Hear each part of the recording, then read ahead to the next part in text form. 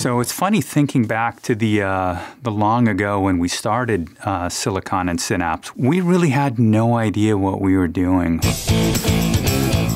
I will go ahead and just tell you exactly what happened. I think at the time it was probably the most violent game that had been done on Super Nintendo. It's a video game, so it's okay, right? Those early days were so pure and so simple. This thing was the bane of my existence. Alan's charter was, let's just make games and have some fun. I remember when there was a game out there that we liked, we always wanted to show that we could create something even better. It wasn't much more complicated than that. So Lost Vikings started out very different than what it ended up as. Ultimately, that was a great thing. The original concept for Vikings was to create a game similar to Lemmings, where you've got lots and lots of Vikings and these puzzles that you're trying to solve, and the Vikings are just fodder. It was this game with hundreds of little tiny blonde-haired 8-pixel tall Vikings, and it was very similar to Lemmings. You would have torch Vikings, you would have ladder Vikings, and you would use these different type of Vikings to scale castles, cross modes, defeat enemies. We found out that it was going to be very difficult to write a game that did that with 100 Vikings. There was just too many Vikings. So we condensed it down to 5 units, and then eventually down to 3 units. And that was really Lemmings, plus that evolution of going from many to 5 to 3 was really the inception of the mechanics behind Lost Vikings. Can I name all 3 Vikings? Oh boy. I have no idea. Balog the Fierce or something, or the Strong? Eric the Swift, I think. Olaf the Stout, Eric the Swift, and Balog I don't remember. And honestly, I don't remember, and that's kind of sad, but it's funny because I play it all the time. Eric the Swift, Balog the Fierce, Olaf the Stout. That's who I model myself after. One of the challenges for the game Vikings was that you had to get all 3 characters to the end of the level. And so that meant that there was potentially a lot of having characters move across the same ground. I remember we're just having to brainstorm different ways that the Vikings could work together or do things on their own, and what limitations they had when they were on their own. Their skill sets were so different, it made it really interesting to move these 3 different characters through the same level or parts of the same level. They didn't necessarily traverse exactly the same paths. There wasn't really a lot of rhyme or reason to how creating something like a level for Lost Vikings worked back then. We were trying to come up with an idea as to how we could get them in these different environments that didn't make any sense. At the time, there was a whole bunch of stuff going on about alien abductions, so we had them abducted by an alien, and it was pretty funny because then we could take them and drop them into anywhere. So we could drop them into a factory zone, we could drop them into the Goofy world, we could drop them into just about anywhere and everywhere. I vaguely remember showing Interplay early versions, early work in progress. They had some sort of constructive criticism for us. Interplay actually provided some help, and they had an artist named Snake come over and redo a bunch of the artwork for us to help make it better. They came back so cute and so adorable that we're just like, yeah, okay, we see it. That even to this day, I think that it was probably one of the best decisions that was made. One of the things that we always try to do in our games is make sure that we're hitting on all cylinders, and humor just seemed to be another element. Like, games don't have to take themselves seriously, they can be fun as well. One thing that Blizzard's always been really good at, and one thing that we've always been really proud of, is the fact that we always put our own humor into the game. I think they struck a good balance of fun humor, not mean humor or irreverent humor, but just kind of lighthearted fun. So this question comes up a lot. Why are there 2 green Vikings along with a blue one, and there's no red Viking? I don't know why there's 2 green Vikings, 1 blue one. The answer is the Super Nintendo only had a certain number of palettes. You had 256 colors maximum. We were only allowed to have 15 colors per character. Because we had so few colors to work with, if we were to add more colors to a Viking, we'd have to take those colors away from somewhere else. What we did though was in Heroes of the Storm, when we brought back the Lost Vikings, we introduced that blue color scheme for Olaf. So if you look at it now, you have Eric with his sort of red, you have Balog in the green, and you have Olaf in the blue. Back then, you could make a game start to finish in just a few months with 4 or 5 people. That led to this proliferation of lots of different game types, and that was sort of the environment that we grew up in. When people saw Lost Vikings and then looked at Rock 'n' Roll Racing, they go, those games are so widely different. Why did they change? And then when we put Blackthorn out, then they were really confused. It's like, what is going on? In all honesty, we were just trying to do things that we wanted to play. We didn't want to create the same thing. We were playing lots of different games. We wanted to create lots of different games. If you spend all day long working on the game, and then before you go home, what you want to do instead of going home is play the game some, you know you're working on a hit. And that was what it was like with Rock 'n' Roll Racing. Let the carnage begin! Rock 'n' Roll Racing actually is sort of the spiritual sequel to a game we made called RPM Racing. RPM Racing was actually a game that Alan Adham had done by himself. So Interplay had asked Alan to make a sequel to it, and that's where I believe Silicon and Synapse was actually born from, was to build a team to make Rock 'n' Roll Racing and do other games. Blizzard didn't make Rock 'n' Roll Racing. Bob Fitch did. Bob told me to say that too. I think he's going to give me a cool $20 for that. I started Rock 'n' Roll Racing very close to the beginning. In fact, I got to do most of the code associated with that, so that was fun. RPM Racing was a good racing game, but it didn't have a tremendous amount of personality. When we started talking about our Rock 'n' Roll Racing, we started talking about making the tracks bigger, about putting weapons on the cars, different lasers and rockets and all this other stuff on. Because who doesn't like to blow things up? In a video game, it's fun to blow things up because there's no real ramifications.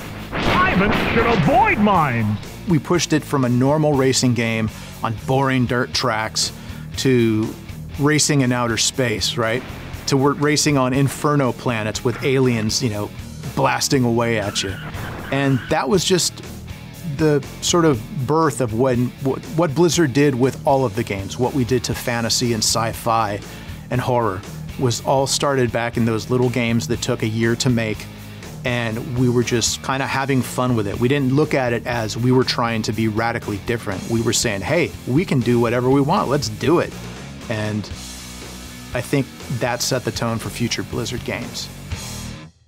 One of the innovations of Rock 'n' Roll Racing was putting real rock and roll music into the game. The goal was to just pick really recognizable classic rock songs that would that added an element of excitement to the experience. The first musician we contacted was actually ZZ Top, and the price tag basically for us to be able to get them was prohibitive. And then we contacted a music service that provides sort of low-cost licensed music in public settings. We licensed, I think, about a half a dozen songs at a reasonable price, and we were able to adapt them into the hardware at the time. It was like peanut butter and chocolate. It was just perfect. About to blow! One of the things we got for Rock 'n' Roll Racing that was really, I thought was very lucky, was get Larry Huffman to come and do the actual calling of the races. The stage is set, the green flag drops! He used to do the announcing for Speedway over at the Orange County Fairgrounds. Sunday, Sunday, Sunday! Come on down to the something raceway. I don't remember anything else beyond that. The idea of putting voice in there, like a race caller's voice into the game, seemed really obvious. Why aren't more people doing this? There are several technical challenges. I mean, the first was there wasn't a whole lot of space on the cartridge for things like audio clips. And so we really had to pick and choose the ones we could get on there and make sure that they were compressed so that they didn't take much space. And then after that, it just became a question of a little bit of sort of intelligent AI to figure out when to say the lines so it sounded natural. If something happened in the game and I wanted to highlight it, then I would just call one of the little clips. I would just either pick them randomly or have one associated with a particular action. Rip jams into first. Snake scores a first place knockout. We wanted to have more speed or a better sense of speed going from RPM racing to Rock 'n' Roll Racing. And I think the biggest thing we did there was increased the size of the track. Believe it or not, somehow that helped. I also sped up the cars. I literally made them travel faster. That brings its own set of challenges, because then when you're doing collision detection on the edges of the track and with other cars, you have to handle the case where you've moved well past the edge and try and figure out where the car should have been. So it required a lot of additional work on Bob's part. I think the introduction of heavy metal music really helped pick up the speed of the game. It might have been that they made the cars faster, but I'm going to stick with the heavy metal thing. Heavy metal makes you go faster. Flash is dominating the race. Rip jams.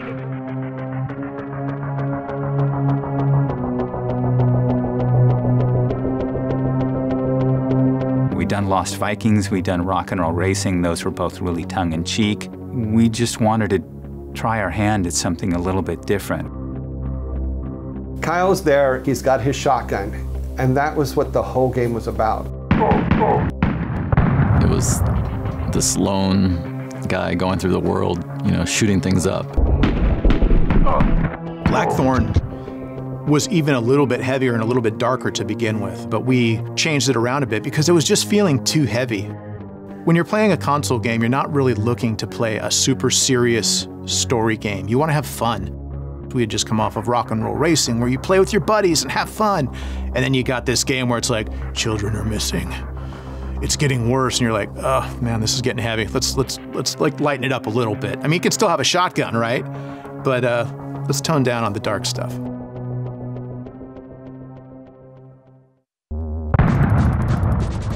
Blackthorn's story was the beginning, sort of Blizzard learning to tell stories. We start to kind of take ourselves a little bit serious in our writing and how we think about stories and character development. Blackthorn was our first anti-hero. He was a hero, but he was kind of a bad guy or a tough guy, or he played on the darker side of the street, right? So you can see a little bit of the elements of Blackthorn in characters like Illidan and characters like Arthas. Jim Raynor is kind of Blackthorn-esque. The idea for Blackthorn came from a couple other games that were among the first to use rotoscoping. One of them was, it's called Out of This World, and there was another game that followed on called Flashback. And seeing those games really was something we felt like, hey, we can do that too. We can make a game that looks like that and has those kinds of sensibilities. I remember seeing that and just thinking, oh my God, the animations are so lifelike, they're amazing. Had never seen anything like that before.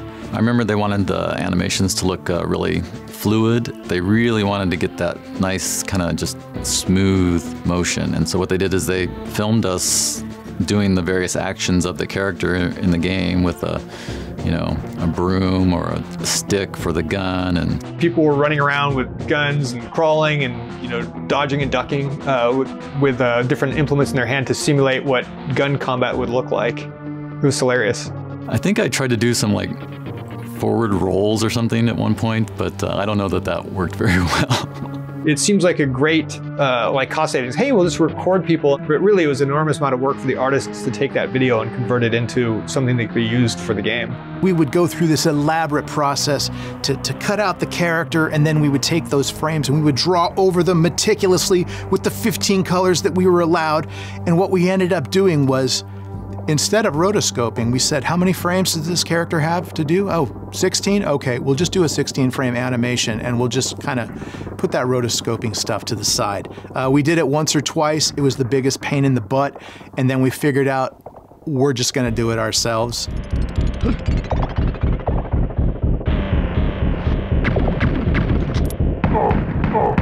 The names of the characters in Blackthorn they're a little random. Thoros and Salak and all this, and then Kyle. Why Kyle? Don't really know why we chose to call him Kyle. We had talked about some 80s action movies before, and you might remember a little one called, I don't know, Terminator. There was Kyle Reese. He was sent from a future time to the present time to save Sarah Connor. So when we were making this game, we thought Kyle was a cool sounding name. Kyle's a perfectly normal name for a guy with a shotgun from Earth.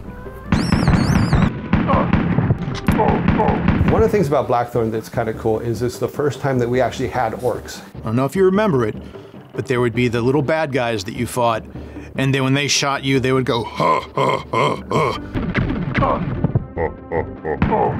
The orcs at that time just became so dear to us also because they were always just there to add a little bit of humor to what was going on in a very dark story. That's a fun little side note, I think, that many people wouldn't have known, is that the first Blizzard orcs were in Blackthorn. Now, wait a minute, I'm actually thinking, I think our first orc might have actually been in Rock and Roll Racing as one of the bad guys that you play against. I think it was Bogmire. So, Blizzard and orcs since 1993. When I think about Lost Vikings, Rock and Roll Racing, and Blackthorn, I can't really say that I have a favorite game. Rock and Roll Racing is by far my favorite. Lost Vikings is definitely my favorite. they're all pretty different from each other too, which makes it hard to choose. Rock and Roll Racing is my favorite. My favorite was Lost Vikings. I have to admit that my favorite game, still to this day, is Lost Vikings. I love them all equally.